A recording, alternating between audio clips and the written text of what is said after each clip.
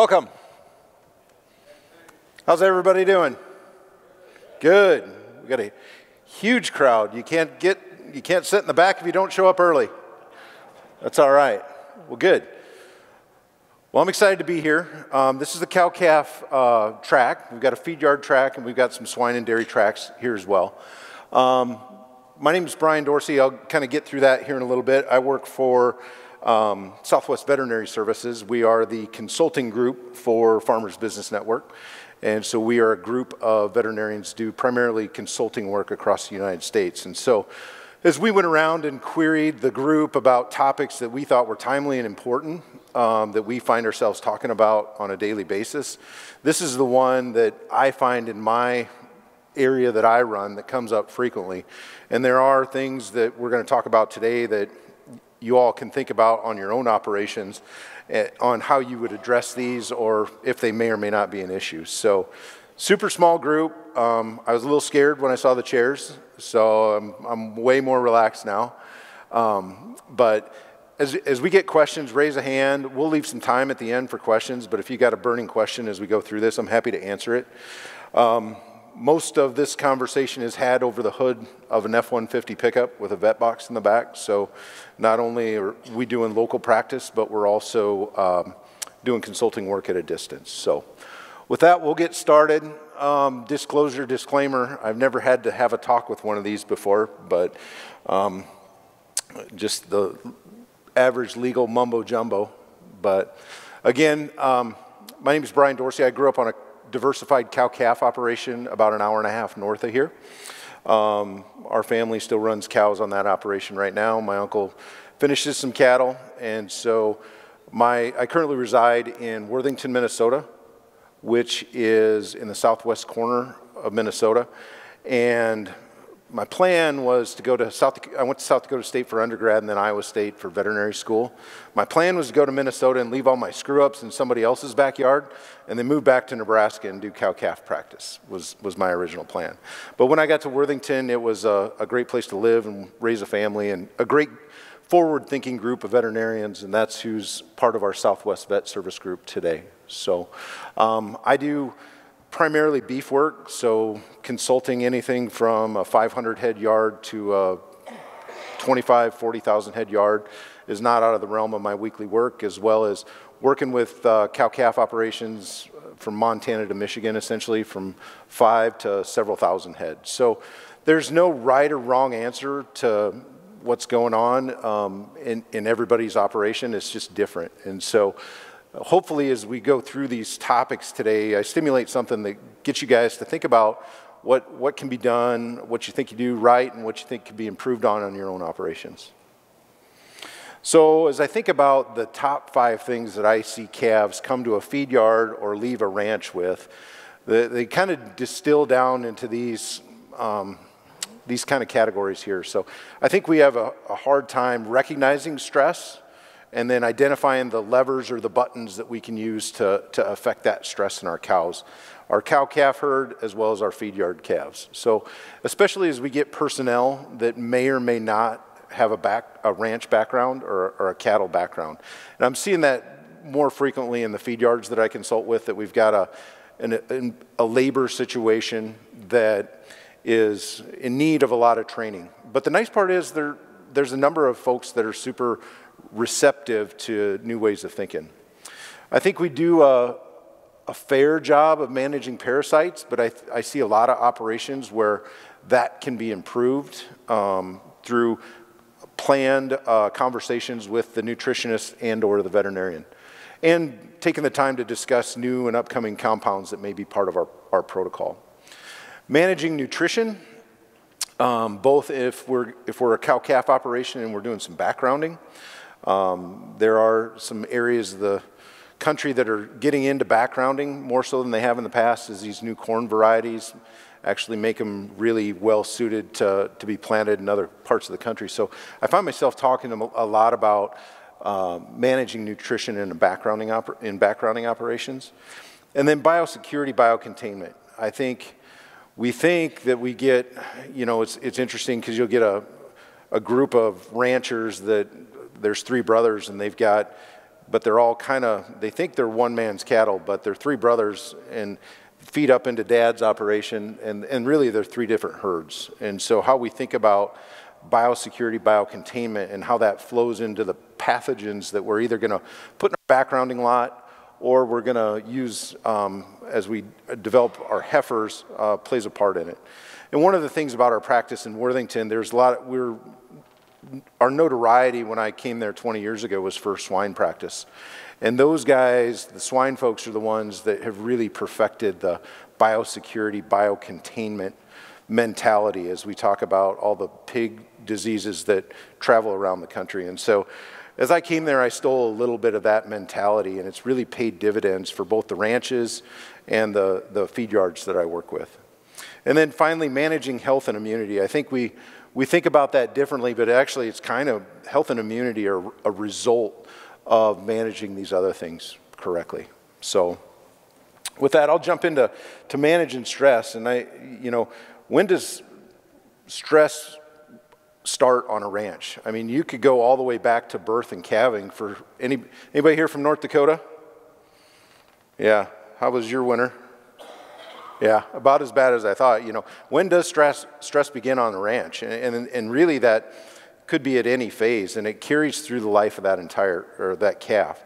And so lots of times we talk about stress, or you hear veterinarians talk about stress, stress begins at weaning, and that's not necessarily always the case. And so it's been interesting as I've gotten to different parts of the country, the gathering process on some of these calves, they're already stale by the time they get to the sale barn, because we're trailing them for 2 days, and then we spend 2 days.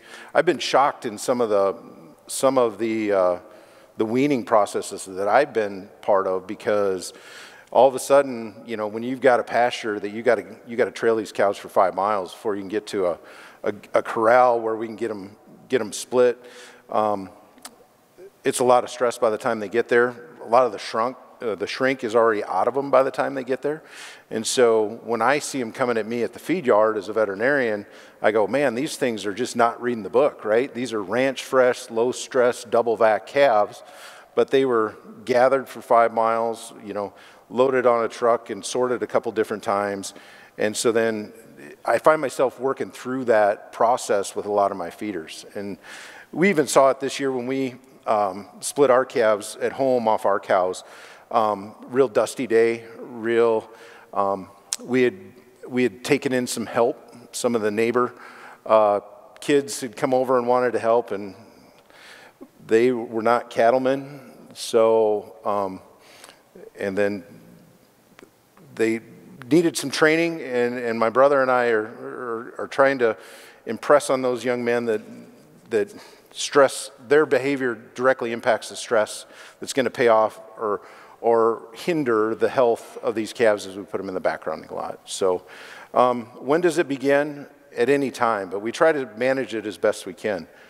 Some of the strategies that I've worked with a lot of my ranchers are fence line weaning, if that's available. I get that not everybody has that, but I've been very pleased with the getting the ball out of those calves if you've got containment facilities tight enough to make that happen between the cows and the calves.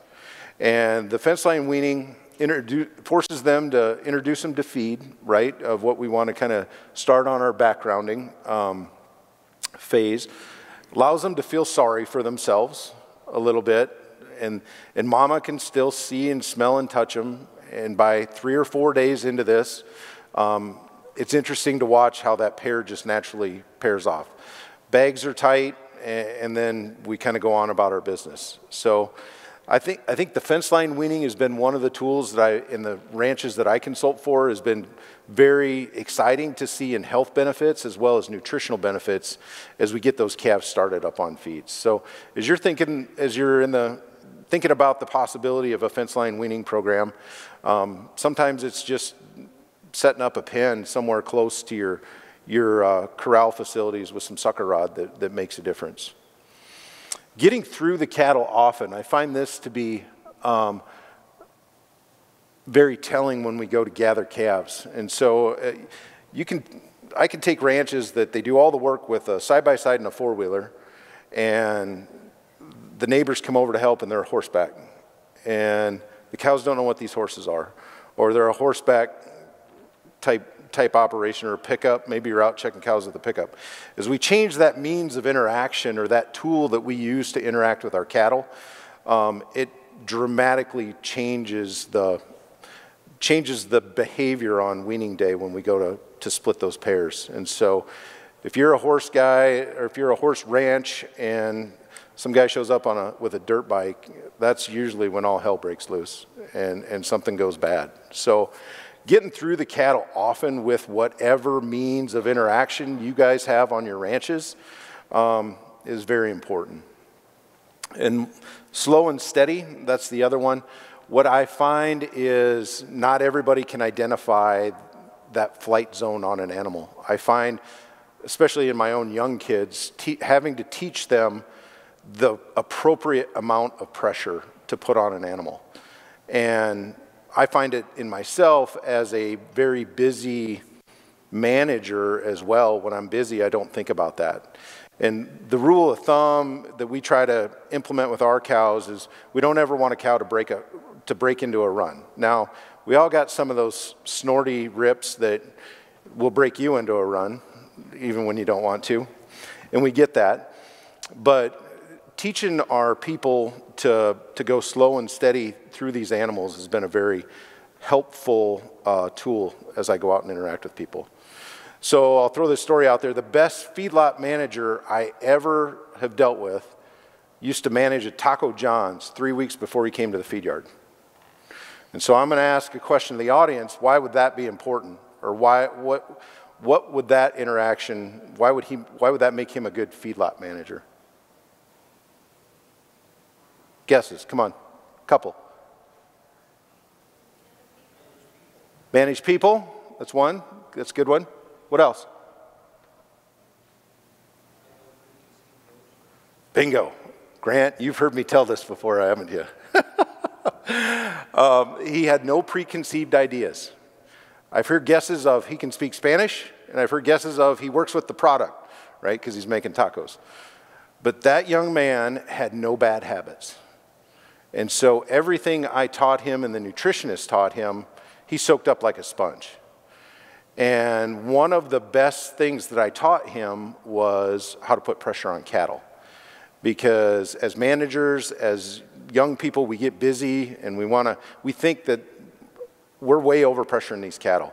And so that makes a big difference how we're splitting pairs when we're going on weaning day of what our pressure looks like. And Tom Knopfsinger, Temple Grandin, they've all validated the health and performance attributes of slow and steady, low stress cattle handling. That I think we do a good job in ag of telling people how to do things, but we don't do a good job of telling people why we do things. And so we had a few choice words with a couple of our neighbor kids that were helping us, some in the heat of the moment, some afterwards, but that slow and steady pressure is a big deal. And then gather on the best weather days. You know, we really look at the weather on when we can gather and when we've got help. Those two things. Dust was a big issue for us this year in the northeast corner of Nebraska, and gathering in the dust there's nothing worse. And a funny story is we're getting shirts that say, "Please forgive me for what I said when we were sorting cattle," because of splitting pairs this year. So how do we manage stress at the sale barn? You know, that's the next stage as we work through the stages of a calf's life. What can we do? You know, oftentimes we as ranchers, we can pick sale barns, right? And so and some of those are picked for us based on our relationships. But I know there's two sale barns in a location where I do a fair amount of work. That there's sale barn A and sale barn B. And sale barn A, calves get along really, really well. And same ranches go through the same different sale barns each year. So they may go to A one year and B the next year. Sale barn B, we end up clipping about somewhere between 5% of their toes for toe abscesses. And so if I have a choice as a rancher, and I've worked my butt off to get these calves to a prime value, and I don't realize that sale barn B, we have a fair number of lame cattle that come out of that because of either poor design or poor staff instruction. My feeders that are my customer as a rancher have a different perception of my cattle as they go through sale barn B versus sale barn A.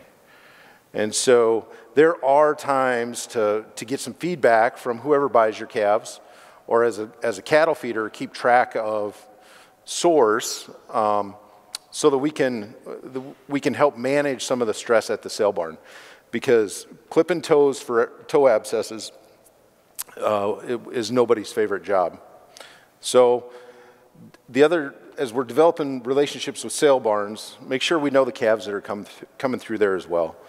Understand the flow of cattle for the week at the barn. It's interesting, we did some sale barn work in Northwest Iowa as a practice. How many of some of these calves are dropped off a day or two early, because that's when it works for the guy to get a trailer rounded up and dropped off. And so you take those 10 head and scatter them across 2 pots of these stale cattle that are already incubating a disease. All of a sudden your ranch fresh calves break with something when they get to the feed yard, and it has nothing to do with what you're doing. And you get a call from the cattle feeder, says, these didn't work. Well, there's all these things of understanding flow of the sale barn that play a big impact in the health of our cattle. Have transportation lined up ahead of time. That's not always easy when there's a buy, and I've been on both sides of that. So sometimes these cattle will stand overnight in a sale barn and be exposed to pathogens in the water and in the environment that they normally wouldn't have, especially with some of the more remote, very isolated sources or ranches that we work with. A lot of times their first exposure to any bug other than what mama would be carrying is at that sale barn. And so the faster we can get them through there, the faster we can get them out. And then limit the number of sources. I always say that there's 5 head on the end of every load that we shouldn't even take in the feed yard, because we put together a load of really nice ranch direct cattle, and then our order buyer tries to make a little extra money and he buys 5 or 10 head that he adds onto the order, and then they show up at the feed yard. We've done a really good job as ranchers to get our vaccination protocol done, our nutrition right, and then we add these 5 head in there. And so it's an interesting dynamic that I see a lot of hard work kind of thrown down the drain from that. Managing stress on the truck. Be reasonable with the number of head. I fully understand and appreciate the impact of freight on our business, both in feedstuffs and animals. But Dr. Nagorski, who's next door talking, and I have been tracking the number of head sent on some of these trucks, and we found a threshold on some of these cattle that we get a fair amount of dairy cross animals coming from the Amish, and I'll just tell you that head count makes a difference on the truck, and it shows up in morbidity and mortality at about 60 days on feed. And so I know as we're freighting heifers into our ranches or freighting calves out, freight's a big cost, but some of the long-lasting impacts that can have can be detrimental. Develop a relationship with the trucker ahead of time. I said ask around. Gear jammers versus livestock transportation specialists. We have a lot of gear jammers in this business. We don't have a lot of livestock transportation specialists. So and it's an interesting dynamic that I'd never tracked until I was talking to a feeder that uses 2 different trucking services to haul to the packer. And he sees a 1% decrease shrink in the cattle that are hauled by one service versus the other in his trucking services. So one's a family-owned operation with very little turnover. The other's a gear jammer type of a deal with lots of turnover and lots of jockeys that go down the road. So stress on the truck makes a difference. How do we manage stress at the feedlot? Well, hay and water on arrival is key. We try to get those cattle filled up, get the rumen in a good spot. And my rule of thumb is for every hour that they're on the truck, I want them to rest a minimum of 2 hours. And that gives their system enough to recuperate some of that dehydration that they experienced in transit. It gives them some time to look around the pen and see where they may stack up in the pecking order. And it also, as they get that dehydration back, their blood volume expands. So our vaccines work better. Our metaphylaxis antibiotics that we may or may not use work way better. And so getting that shrink back as fast as possible is key. And let them rest. Pen them in the home pen ASAP. My rule of thumb is get a pen built by day 7. And you know, we get some backgrounders or some guys that are starting to background, and they'll get their calves background, get them going background, and then they'll maybe buy the neighbors to add to them. I don't ever want to do that after 7 to 10 days, because after that we get this whole, we're kind of on a hamster wheel of disease after that. And so get a pen built and closed by 10 days on feed. Start calves in a quiet part of the yard. And this is not something that was super intuitive for me to see until I was driving a yard, and these calves they're just wrung out and tired. And you could tell that their heads, every little twitch, you know, they were probably somewhere in remote Wyoming or western South Dakota, never heard, you know, a corn mill going all night long or listened to a feed truck go. And so it was interesting as we moved the starting part of the yard, because everybody likes to bring them up close, right? Because then everybody's driving by them all day. Well, there's a certain number of these calves that are just always on all the time because there's so much activity that they're not used to. And so when they're that always on fight or flight, that cortisol is super high in their bloodstream. And they don't respond to our vaccines very well. They can't fight disease very well. So anything we can do to get them into a starter section of the yard has been beneficial on the commercial feed yards that I work with. Let them rest before we vaccinate, and then again, that low stress cattle handling. As I talked about it, we always use you know, pressure, and I think we overuse pressure. And it wasn't until I really appreciated that until we were in our 4th year at Iowa State. We had to work a pen of cattle, but we couldn't use a hot shot, we couldn't touch them, and we couldn't yell. And so that like took all 3 of the bullets out of my gun, because that's what I had when I went to vet school. But we had to use pressure. And not only as a refresher for a ranch kid was it super good, but my classmate next to me from New Jersey was kind of like, oh, well, this is easy. And it was not intuitive to him at all. And taking that time to talk with our folks that are working cows and working calves about using pressure. And it's just little stuff that I find myself doing, but not telling anybody what I'm doing. And so a little movement forward or back can absolutely make these calves move without a hot shot, because I'll go work with a processing crew at a feed yard, and every critter on that feed yard gets a dose of 5-way, a dose of 7-way, and a dose of electricity. And you want to talk about firing up cortisol levels.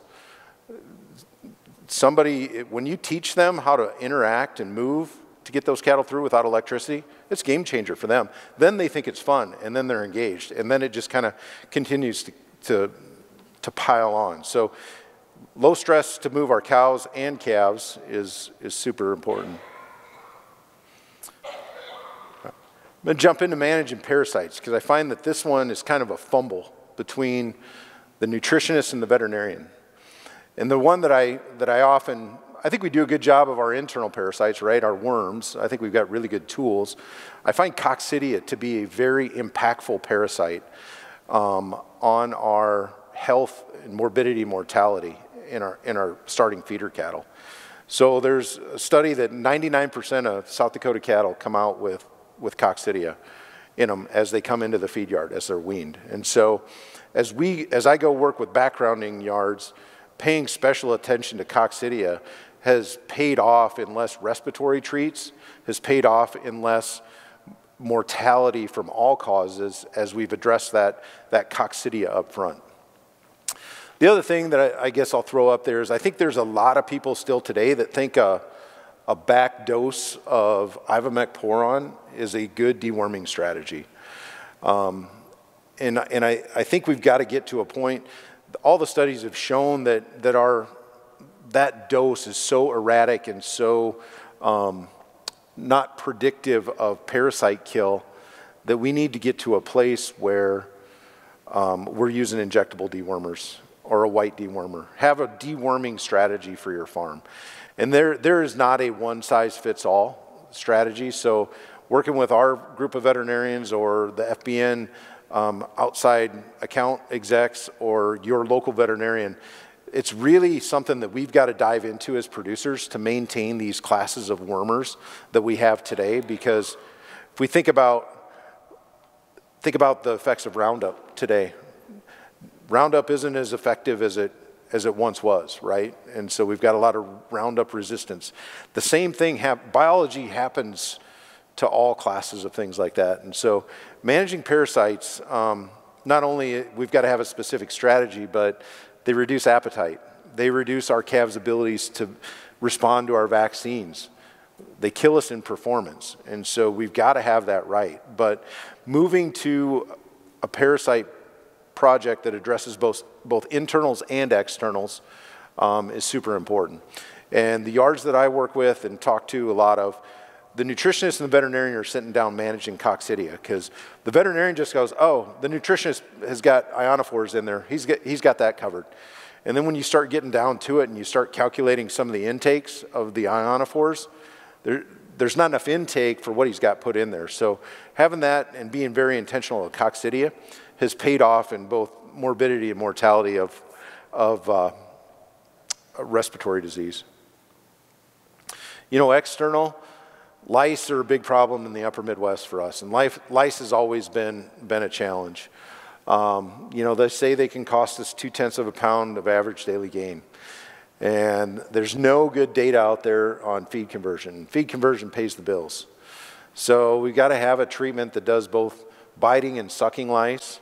So I'm having a lot of my farms get their internal parasite protection from either a white dewormer or an injectable product. And we're using a lice-specific product to control externals. I think as Ivomec, the brown box pioneer molecule, became available in the mid-'80s, we've gotten super lazy at using that as our treatment. And they say, and we're measuring the parasite control with the ability to control lice, and those two can't be conflated anymore. Internal, again, we got rounds, hooks, tapes, coccidia. We've got really good treatments, but we need to be very strategic with these compounds so that they can continue to work on our farms. Nutrition. This is what I've been excited about as being a veterinarian with Farmers Business Network, is now we've got a nutritionist that we can go to. Because traditionally, when the vet would roll up and talk about nutrition, it became a pointing contest of whose fault it was. And so having a focused and intentional teamwork approach to nutrition and health, and seeing those both being absolutely interlocked, has been excited. Because these calves, they have huge nutrition changes coming at them if we want to put them on feed and push them into an April-May market. And so up until the point that they've left your farm or have got to the feedlot, they've had milk, they've had grass, may or may not have had some creep. And this year it was $500 a ton, right? So there was a lot of creep that may or may not have gotten used. And they've generally have had access to mineral, but nobody's really ever tracked how much mineral consumption a baby calf would take in. But what I do find on postmortems oftentimes is, as I get calves that are breaking with respiratory disease in the feed yard, I take a little mineral or a liver sample the size of a shooter marble and send it into the lab. Most of these calves are deficient in copper, selenium, zinc. And so having some mineral out there that's also accessible to the calves, or are thinking about that. And a lot of times our feed yards, we're hedging our bets and putting a chelated mineral up front is super important, because the tools that we've got, you know, on the feedlot side are the concentrates, the distillers, and silage feeds. These are substantially different, substantially wetter than what they had previously eaten, and they take some getting used to. So I let the nutritionist manage nutrition, but he knows that I'm open for input, and I know that he's open for input on the health. And so having that teamwork approach on your farm, as well, you know, as cow nutrition. I'm finding a lot of ranches that are employing cow nutrition, and we're actually working body condition scores back into our preg checking so that we can correlate body condition back to preg rates, and then we can work with the nutritionist and find those key times a year, especially through the drought that we were just through, that we have opportunities to cost effectively change a body condition score on a cow. Again, the things that I find that are important with bringing calves either into a backgrounding situation or even, you know, bringing them onto a feed yard is bunk space. Feed yards in the Central Plains are bought and sold on 9 inches of bunk space is kind of how they figure head capacity. And oftentimes these calves are going to need 12 to 24. We're generally going to settle on 12 to 13 inches of bunk space to get them to adequately come to the bunk, feel comfortable, and actually start to take our ration in. So a lot of times we don't do enough evaluation of what we've got available as managers and producers on what our facility is really built for. And I've worked hard with a lot of my backgrounding yards to say, okay, this is a 206 head pen. Yep, you can flirt with 215 for a while, but to plan for 230 is unsustainable. And we use bunk space as a metric, we use water space, and then we use, you know, just absolutely, and then just pen space and laying space. So water space and refill rates, I think we found this in the hottest times of the year. Oftentimes we'll get a lot of dissatisfaction, and you'll get cattle that are pacing, and you go to the water and you'll find they're 2 and 3 deep just because our refill rates are tough. Slow, steady bumps of feed, I think those are big deals. I think starting with a place of 1.5% and working up from there of dry matter. And there's times that we really have to teach some of these tenets of the feed yard back to the ranch as we start to become backgrounders, because the feedlots generally have the infrastructure, the personnel, the routine or the muscle memory, if you will, to get these calves fed on time, to get them fed consistently. And if we can't do that as ranchers or backgrounders, or we have a really safe diet of, you know, mostly hay, very limited concentrates, but we also have limited performance at that, to make sure that we're as good on the backgrounding as what the finishing guy is. Because lots of times in those first 40 days on feed, or the first 40 days we teach those calves to interact with us at the bunk, that behavior will trail with them all the way to finish. And so if we're not doing it right as backgrounders, we're really hamstringing our customer later down the road, or we can be. Slow changes in diet. I think we've proven that most of the intentional diets that we put together make sense. I've got a few guys that are tweakers that mess with it. And then even distribution of feed. I was at a backgrounder in North Dakota here a few weeks ago, and this dude missed 10 feet of bunk. And I said, Randy, what happened here? And so 10 feet of bunk was probably about 1.5 of these tables. And say, this is our bunk line. He said, oh, my cell phone went off and I took a call. But cattle eat within 10 feet of the same spot every day. And so these 10 calves didn't get fed that day. And so then they had to go fight Bubba, who usually sits on that end of the bunk, for what he had left over. And so those little bitty things, the even distribution of feed, and also going back and looking at your bunk and seeing that the calves aren't sorting it is a big deal. So managing nutrition, biosecurity, ranch versus sale barn calves, I think we've talked about some of that. Starting pens, I think they're okay, but we got to have a pen built by, get a pen built by 7 to 10 days. No, how many sources? You know, I would say a feedlot pen is somewhere from, depending on the yard, 120 to 200 head. Our average cow herd in the United States is like 39 head, 41 head, something like that. So if we had a 200 head pen and we said average cow herd's 40 head, you know, at minimum we'd have 5 sources in there unless we bought a big string of something. So having our, and as well as keeping that thought process as we're packaging our groups of calves up to sell, right? What can I do, what can I offer to the sale barn, and what kind of package do I have that's more appealing to an order buyer or a feed yard? Previous immune status, I think the pre-weaning vaccination really has a dramatic impact on health, and we see that in our feedlot records. And that's what's interesting is we start to link the supply chain of beef that our record system on the feed yard generally is a tattletale on the amount of quality of management on the ranch. But on the flip side, if it's good, they're not going to tell you because they want to pay more for your calves, right? So having an open, honest dialogue with our customers is a big deal.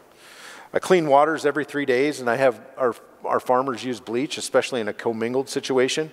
That residual bleach inside those waters will actually kill the Haemophilus and Pastorella pathogens in there. We don't add to pens after 7 days, and we keep them in an isolated area of the yard. And I try to build off the previous immune status.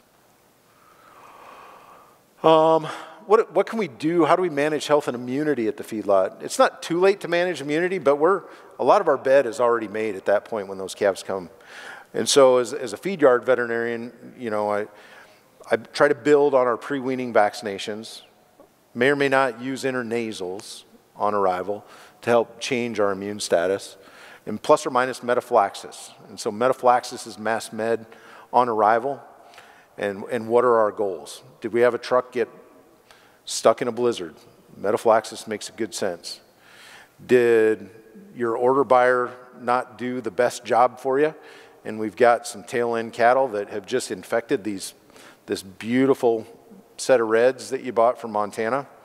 Metaphylaxis may make some sense. And there is an immense amount of data that shows that if we can control that disease through metaphylaxis, that we can absolutely change the feed conversion and average daily gain in those first 21 days at the feed yard. So metaphylaxis does pay in certain situations. Because when we get to the feed yard, my vaccine is in a race between exposure and protection. And so as we try to win the race on the health side, the exposure can really quickly outkick its coverage, especially if they're trailed for 2 days, sorted on for 2 days, and then sit at the sale barn for a day. I mean, we can be 6 days into it. And when we talk about an incubation that far, it doesn't matter how much Draxxin you've got, you can't get ahead of that. So in summary, these are the often overlooked details in a weaned calf that I see. We're going to be here for the rest of the show. I'm happy to talk about any or all of these that you see that may be opportunities on your farm to change. And I'll give you my best guess of what I've seen work. But stress, parasites, nutrition, biosecurity, biocontainment, and it results in health and immunity. So if we can do those right, it makes a big difference. So I think that's my last slide. I'm happy to take some questions out here, comments, disagreements, any of the above.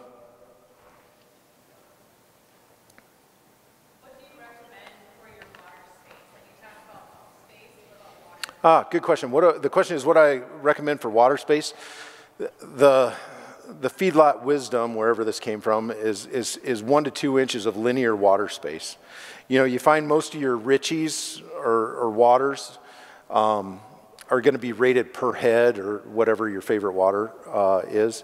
They're rated on a per head basis, and those generally aren't too far out of the norm.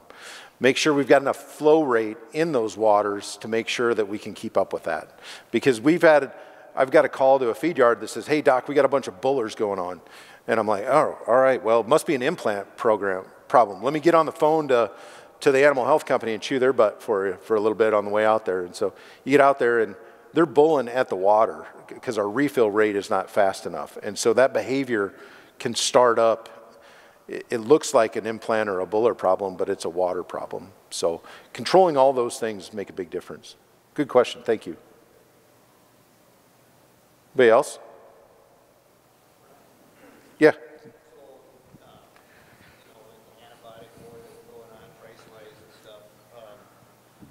And we're all short of labor. So, you know, when metaphylaxis is 10, 20% of what the freight bill is on these cattle anymore, do we worry about running into effectiveness thing down the road? Or, I mean, a lot of us have gone to it. Is there a concern running, you know, the effectiveness of that program? As it so your becomes question, just a common, you know, deal. Yep. The comment is metaphylaxis leading us down the road of maybe some resistant pathogens? Most of the data that I've seen on antibiotic resistance in different pathogens coming from the diagnostic lab, and some of the studies I've seen would show that that resistance is fairly transient for 40 to 50 days. So if we use antibiotic A, we would not expect antibiotic A to be in our choice for a second or third pull, or even a first pull post metaphylaxis. So we will change classes after that, and so knowing the conversation, if you have a backgrounding relationship that your backgrounder hasn't used that same antibiotic for the previous 45 days, that would make sense that where we would see some reduced efficacy on our yard if we're using the same one that he did. So if we can stay outside of that and we can continue to change antibiotic classes as we go from a first pull to a second pull to a third pull post metaphylaxis, we generally a lot of these cattle aren't around long enough to create a mass resistance that's going to go back out into our cattle population. So does that answer your question, Grant? Yeah. You know, I think developing heifers, I think I'm a little more cautious on the use of metaphylaxis because I want those heifers to be heifers and get along. So I want to make sure I don't bring something back in that I'm going to foster in my mama cow herd. Yes, sir? What's your bleach rate to water? It's super scientific. It's 2 glugs. glug. And the reason, and I say that somewhat tongue-in-cheek, because if you can smell chlorine in the water, generally you've got a concentration in there of about 50 parts per million. And so the human nose smells about 50 parts per million. And so that's why 2 glugs get you about enough in there to smell it and get to that 50 parts per million. We had an intern one summer, and that's what she did. Her internship for our clinic was cleaning waters and checking on pathogen kill and resistance. And generally, rather than a cup or 2 cups, a couple glugs of bleach is about a half a cup of bleach in a Ritchie water, and that's enough to do it. So if you can smell it, generally I have them brush it with scrub it with a brush and then pull the pin or drain it or leave it in there, because 50 parts per million isn't enough to get in the rumen and kill the bugs in the rumen, but it is enough to kill the residual pathogens that are in the water. So it's going to be better to leave it in there to get I generally do have people leave it in there. Especially in Minnesota in the wintertime, because you pull the pin, you pull the plug in one of those waters, and all you've done is create an ice rink. And there's generally that rumen, that 50 gallons of bacteria in there, it'd take a heck of a lot more bleach. You couldn't get enough bleach to kill the bugs in the rumen. Because I get a little pushback from nutritionists sometimes on that, and there's just not enough in there to make a substantial kill in the rumen. We do it 3 times a week is what we try to do. We figure we get an extra day of residual, so you get it on the kill day plus another day. So that's 3 days a week. We should cover our week. Yes, sir? So do you use the bleach even if you're on a chlorinated rural water type source? No, the bleach isn't important on a rural water system. There's usually 5 to 10 parts per million in rural water of bleach, and that constant bathing of that is probably enough to have the same effect.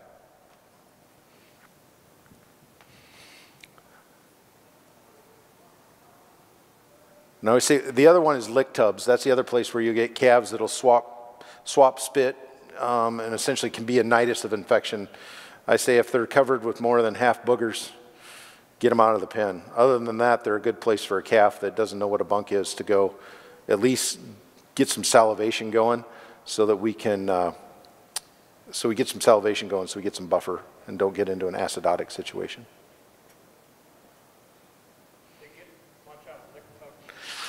Generally, no. I'm not looking for nutrition out of there. I'm looking for behavior. It's kind of like the sucking their thumb for a little bit, especially on these calves. But just keeping that buffer going is what I generally find.